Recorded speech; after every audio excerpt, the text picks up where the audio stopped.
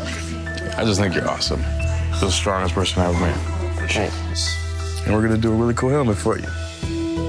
I don't see how anybody can bully this kid. He's such a strong kid, and he has so much happiness and joy in him. That's how I picked the right boy.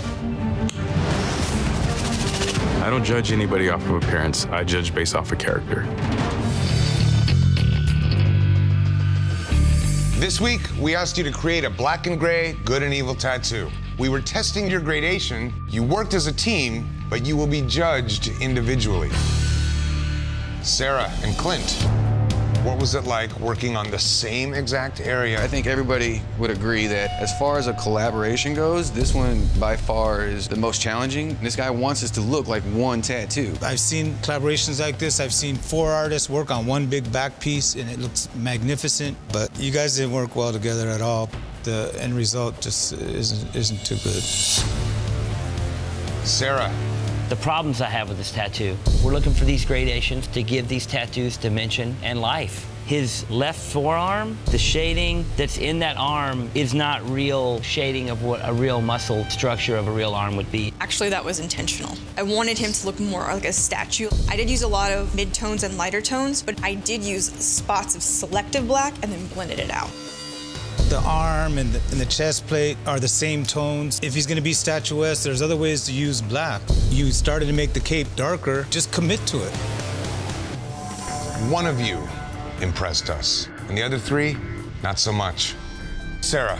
We've seen you do things on both sides of the fence in this competition. We've seen you do great designs with weak execution. We've seen you do terrible designs. This one is a little bit of both. There's some elements of really good design, but there's a lot of design flaws. I fought really hard to be here. Every single day, I would push myself to do one step further than the day before. This is not a bad tattoo because we're speaking comparatively here with everything that's been done today. It came out lacking. I'm a really good artist, and I have passion, and I love what I do. And if you send me home for doing a tattoo today that I love to do, then fine. And I'll continue to fight, and I'll continue to push myself, to see things differently, to grow, to expand. And even if you don't see it here, you'll see it from me. Maybe tomorrow, maybe a month, or maybe a year from now, but you'll see it. I'm not done. Don't count me out. Wow. This week, we're testing you on all the essential skills required to be an ink master. Line, color, texture, dimension, and everything in between. Tattoo baby. How'd you feel about this? Well, when I first found out that I got the guy with the dragon, I knew that if I do this wrong, I'm gonna get my ass chewed and it could take me home. This was a big dice roll because to me, you did it in the spirit of competition. Like, I'm gonna show these guys that I can do this thing, and I admire that. However, today is a tough day to gamble. You're missing a lot of key elements. You have so much dragon and no arms, no legs. You got these crazy hand-like claws. They don't do it. You crammed as much as you could into an incorrect anatomical figure. I think I stand pretty strong because I've shown some kick-ass tattoos. What did you tell this guy to mislead him into thinking, pick me, I'll do a good dragon? I mean, I thought that if I found a good reference, I could pull it off. No. If you sold him on the fact that I can do a dragon, then you did the wrong thing. We've gone back and forth and back and forth. This has been a really difficult decision right here. The judges have decided.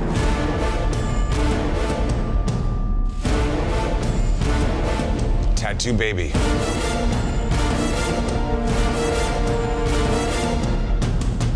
You do not have what it takes to be ink master. I just want to say one thing, and even though I'm leaving here a stronger artist because of you guys, so thank you for your judgment. Listen, this is torture. You have the artistic flair to do the things that you want to do, but where you've excelled in this competition has been places where the technical side of the tattooing has been a little less important. You keep fighting, you bump up those fundamental skills, you'll be unstoppable. Please pack your machines and close shop. I definitely did not think that I was going home. I literally, I went in there and I went for the goal. I feel like I fought so strong, and I was not the last one standing. Huh. I just love what I do so much that I felt like I owed it to my art strongly, and I feel like I disappointed it.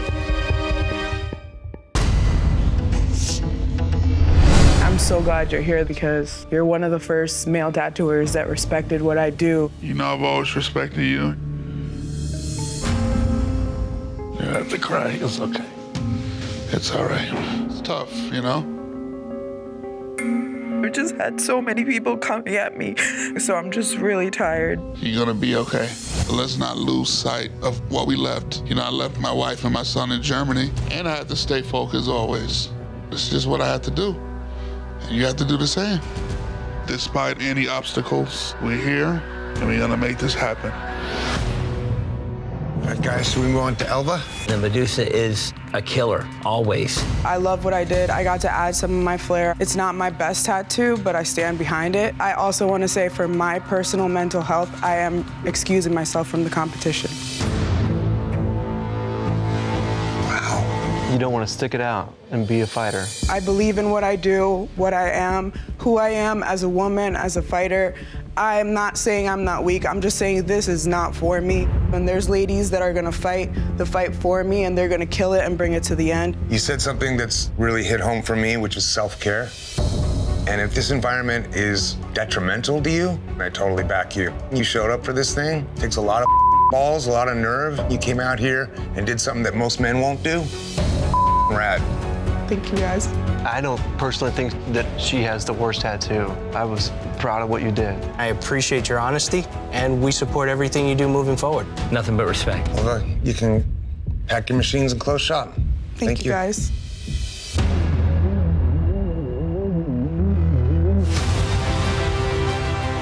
I definitely feel good that I made this choice. My team was coming at me from the inside, and then I also had the men's team coming at me.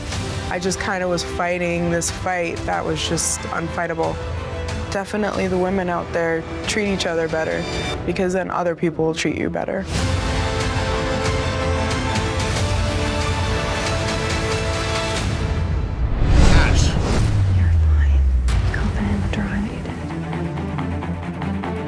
All right, choices, choices, choices. Everyone was doing red, so I just wanted to set myself apart. Again, traditional. So we're going back to the beginning, was black, but there wasn't a big old bottle of white laying around for them to create that gray. Yeah. Hold on.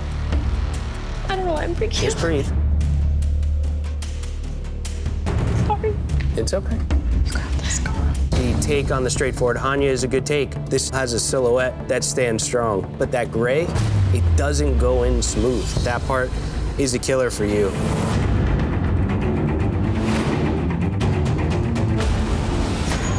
I think coming into this, it was like, holy crap, like I made it.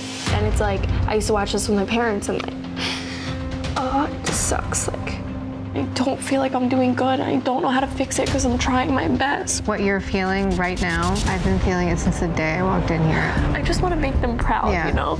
You are making your parents proud, I assure you. I feel like everybody like underestimates me and doesn't think that I have it, and like it makes me think that I don't, and then... You beat Tito's tattoo today because it was better. You have done good tattoos here. I just feel like I'm letting people down, and I just don't know. We need to make ourselves proud of ourselves. Yeah. We'll start over from the beginning, and we're gonna make awesome tattoos. Yeah. That's what we're here to do. Yeah. Yep. I'm ready. Day one starts tomorrow. Artists, your canvases have been randomly assigned. You have 6 hours to tattoo any subject, any style. This is your last chance to earn a shop, and your time starts now. All right. Are you open? How much of it is up to me? Ribs or something like that? No, ribs is horrible for this. This is gonna be an eyeball? Yeah. In the head? And I don't know. My canvas won't let me do anything. A skull, maybe? I can't do a skull, there's no way. What's going on, guys? You need to get tattooing. I know. I'm nervous to get a skull. He doesn't like any of the ideas I don't want to do a skull. I don't know how I'm going to explain that to my son. If you're not willing to give her this open canvas, I'm too nervous to do what she wants to do. This mother douchebag is not going to destroy my chance at this. I guess you should call somebody else in there. I don't have a canvas. I don't have a tattoo. He was stressing me out. Come here. Come on. Hey. Do y'all everything. Hey, look who it is. Oh, you're beautiful. Hi. Hi. I want to do a really hot girl with an eye in the middle, dripping color. That sounds dope. Dope as You have 5 hours remaining. It's finna go down, bitches. Watch your backs. 3, 2, 1. That's it. Time is up. Machine's down. We're good. I think this is badass. I did think outside the box, but I didn't get to completely tighten it up. I am so worried. Elishaba. Well, Elishaba, I think you have a lot to offer. You have creative ideas, you have a style, but your technical application is short. I wanted to do more. I was really out of time. The color's not solid. It doesn't look strong. You want it to show textures, solid colors, strong outlines, and you miss the mark on every bit of it. All right, that's it. The teams are full, and there are no more shops. And that means Elishaba, Raphael, Danielle, and Princess Hilla, the judges have decided you do not have what it takes to compete for the title of Ink Master. To make a spot on a team today, it's about having those few fundamentals solid and tight. The judges are crazy. Everybody wanted me here. Today, you had to tattoo the back of your canvas's neck. Men's team, let's start with you. Jason. I love this design, but the perspective you chose to show, it creates some questions. You have it leaning forward, but then you have the roses in front of it, making an impossible trick. And then the line work in the top of the coffin where it's on the back of the neck is not as nice. Once my canvas stretched his head over, it was just an uphill battle from there. Back of the neck is a hard spot to tattoo. I feel like my critique today was just, and I think that's the hard part, accepting that realization that I'm kind of at the bottom end now, where for a long time I was at the top. Growing up, I felt like I was always an underdog, like all the time. I was always the weird kid who just sat by himself and drew all the time. I never played sports, I never got into anything else. And I'm here now to show that you don't have to conform, you don't have to give in to the bullies and everybody that picks on you all the time, and that you can just be true to yourself. You can make yourself into something and still be a freak, you know, as they called me all the time growing up. So today I just feel like I let down my mission on being here. You didn't. We're on like mile 25, like a marathon. You know, you can see it in everyone. It's like we all just want to get there. We're so close, and it sucks that 3 of us won't get to finish that race. Medically certified safety helmets are life-saving devices used by people who suffer from medical challenges to reduce the risk of traumatic brain injury. For this flash challenge, your canvases all have medical conditions that require them to wear protective headgear in their daily lives. Wow.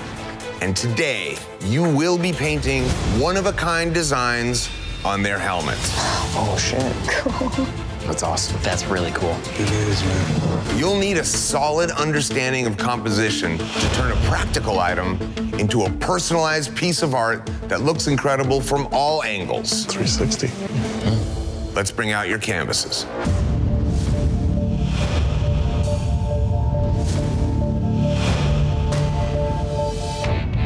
Guys, welcome. Thank you so much for being here. Please tell us a little bit about yourselves. My name is Cassidy, and I have chronic Lyme disease. It has caused me to have intractable epilepsy, and I would fall to the ground out of nowhere, so it caused me to need a seizure helmet for protection. So he has a lot of purpose. This is Brennan. He's 2 years old. He was diagnosed with craniostenosis. He's had 3 surgeries so far to reconstruct his skull. That's what his helmet has protected his skull for. This is River. She's 4 years old. She is missing a large portion of the right side of her skull, so she wears a helmet to protect her brain. Hi, I'm Jeannie, and I have autoimmune autonomic ganglionopathy, which is a rare disease and causes me to pass out without warning. And I've had several hits to the head, so I've got to protect my head. Hi, I'm Nathan. I'm 16 years old. I wear my helmet because I have seizures a lot and I fall and I get hurt. I want to thank you all so much for being here. I know that the artists here are really excited to get to do something. I'm inspired by you, and I'm stoked to see what they come up with. Nathan has had over 40 surgeries throughout his 16 years. This year has been by far the roughest year for him. He experienced some bullying the very first day he got his helmet. He came running in the house and he was hysterical, and I'm like, what's wrong? And he broke down, and they were messing with him about his helmet and throwing stuff at him. Nobody deserves to get bullied for any reason. I felt emotional when that happens. You sorry. I asked the parents to teach their children about other children that's different. You don't deserve that. I just think you're awesome. You're the strongest person I ever met. Appreciate it. And we're gonna do a really cool helmet for you. I don't see how anybody can bully this kid. He's such a strong kid, and he has so much happiness and joy in him. I told you I picked the right one. I don't judge anybody off of appearance. I judge based off of character. Hearing that he's been judged on everything but his character is bullshit. And it's something that I continually teach my children. You do not judge anybody based on anything other than who they are. I want to give him something that, even though he has to wear this helmet, he can be proud to wear it. 3, 2, 1. That is it, guys. No more painting. All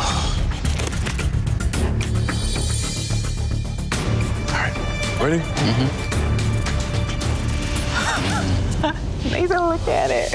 Oh my goodness. Because you are a warrior. I am. Yeah, And there's like a little hoop look at that. top, the basketball. Yeah, on the side, yeah. Because I play basketball a lot. Do you like it, Nathan? Yes, I like it. It's dope. Hi, Nathan. How do you like it? I like it so much. You got some really cool stuff going on here, man. Your warrior badge, it looks like it's like taped on, and the helmet looks like a suit of armor. You're ready for battle. You're ready to go up anything. Nothing can stop you. Gerald, I think you do a great job with this. Nathan's been through a lot with bullying and things like that, and so I wanted to let everybody know he's a warrior. Nathan, let me just tell you something. From my experience, the kids that bully you are the weak ones. Yeah. And the ones that stand up and walk through this world brave like you do, you are the warrior. Thank you. I'm super proud of you. Bye, guys. It's a tough kid. You guys really rose to the occasion today. There are no losers today.